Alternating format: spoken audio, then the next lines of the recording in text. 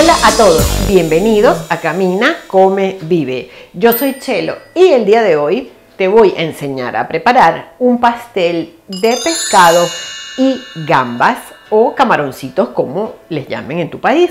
Este pastel tiene un sabor suave a pescado y se hace horneado a baño de María, lo que lo hace desde mi punto de vista una receta ideal para niños que sé que a veces les cuesta comer pescado.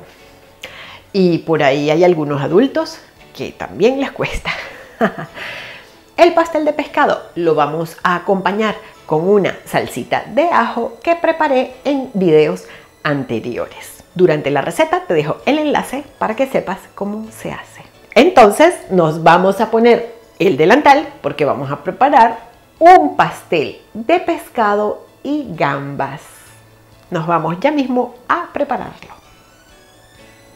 Comenzamos el pastel cortando el pescado en trozos que se puedan colocar en la sartén. Yo estoy utilizando 600 gramos de merluza y también pudiera ser corvina. Tenemos también 250 gramos de gambas o camaroncitos. Estos ya están cocidos, pero también valen crudos. Y los vamos a cortar en trocitos pequeñitos.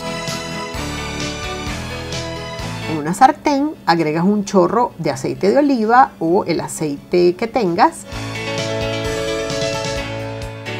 Y colocamos media cebolla cortada en trozos. Y también unos trozos de puerro. Colocas un poco de ajo y colocas allí los trozos de pescado.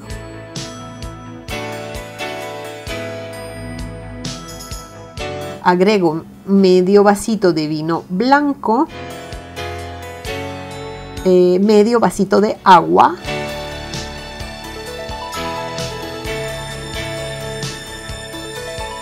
y sal y pimienta al gusto. Y esperamos a que se reduzca todo el líquido de la cocción y el pescado esté cocido aproximadamente entre 10 y 15 minutos. Vas retirando de la sartén todo el pescado, no hacen falta los vegetales, los puedes dejar allí.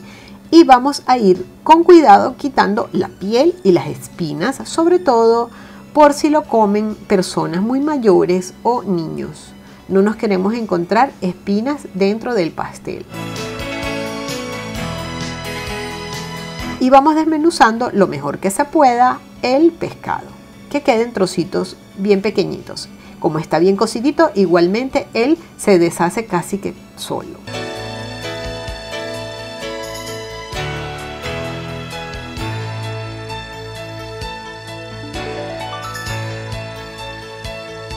En otra sartén aparte voy a colocar un poco de aceite de oliva, una cucharadita de ajo y voy a saltear allí las gambitas.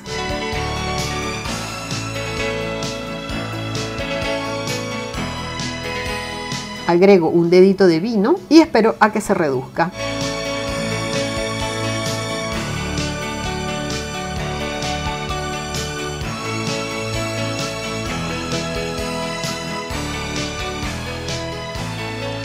En un bol vas a colocar 4 huevos, una cucharadita de perejil seco,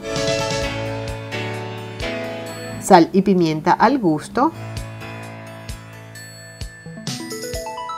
Rompes un poco los huevos con unas varillas y vas a agregar 250 mililitros de nata. Y a la mezcla vas a agregar todo el pescado y las gambitas. En un molde que puedas llevar al horno, lo vas a pintar muy bien todas las paredes, el fondo, con aceite.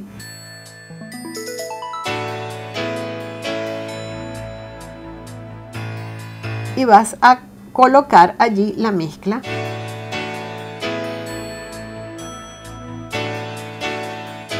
Lo emparejas un poquitín por la superficie y el molde lo vamos a colocar en otro envase que también puedas llevar al horno. Esto es para formar un baño de María. El baño de María es agregando agua caliente. Te lo muestro así, pero yo le agrego el agua caliente ya cuando el envase está en el horno para no quemarme. Y lo vas a hornear por 1 hora a 170 grados centígrados, 325 grados Fahrenheit aproximadamente. hasta que esté bien dorado, o si lo pinchas el palito debe salir seco. Aquí está el pastel cuando ya salió del horno. Lo voy a despegar un poquitito por las orillas con un cuchillo para poderlo desmoldar en una bandeja.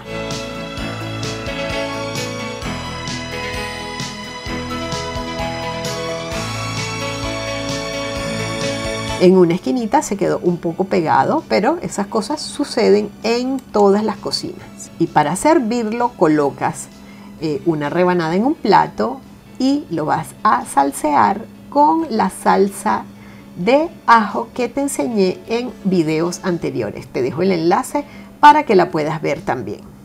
Espero que lo disfrutes.